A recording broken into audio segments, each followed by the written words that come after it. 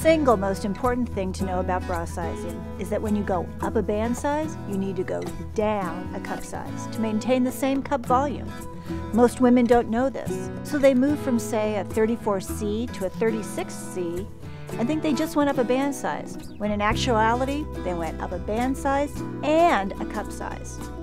I know this sounds confusing, so let me show you what I'm talking about. Here are 4 bras with the same cup size D and ascending band sizes. Now, most women think all these bras should have the same cup volume because they are all D cups. Well, as you can see, they are not. These D cups are getting bigger as the band sizes increase because the base of the breast gets larger. Now, here is the exact same bra style, but this time, as we go up a band size, we are going down a cup size. See how all these cup sizes look the same? Well, they are the same. So let's go back to this earlier exhibit. Why are these D cups the same volume for all band sizes? The answer is in the measuring.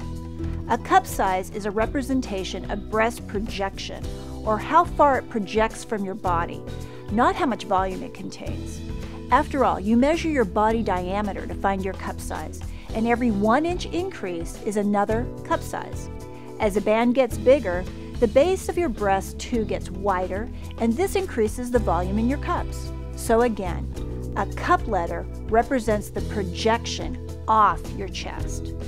So now you know the cup size game. Want to go up a band but keep the same cup volume? Then go up a band but go down a cup size. Conversely, want to go down a band but keep the same cup volume? Go down a band but go up a cup size. And that's the cup size game.